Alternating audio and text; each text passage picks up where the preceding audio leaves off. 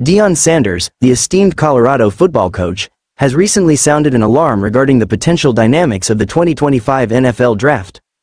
Drawing parallels to the iconic standoff involving quarterback Eli Manning and the San Diego Chargers in 2004, Sanders suggested that his premier players could follow suit by declining offers from specific NFL franchises.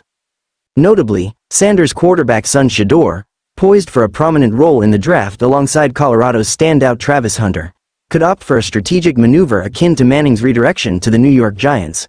Speaking candidly on the $1 Million Worth of Game podcast, Sanders hinted at a selective process in determining the ideal destinations for his proteges, underscoring his desire to steer clear of certain cities, echoing Manning's memorable defiance.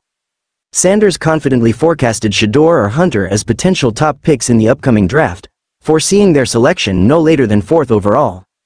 While Sanders remained discreet about the specific teams he preferred his players to avoid, his affinity for cities such as Atlanta and Dallas, rooted in personal and cultural significance, was palpable. Reflecting on his own NFL journey, Sanders reminisced about the profound impact of Atlanta, where he encountered groundbreaking representations of black leadership, shaping his perspective on player destinations.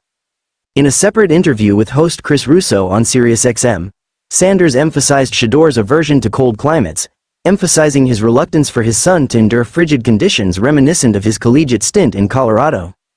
As anticipation mounts for the draft, Hunter, a versatile force in both cornerback and receiver roles, prepares to declare for the professional realm after the 2024 collegiate season, while Shedeur, having recovered from injury, gears up for his final campaign at Boulder.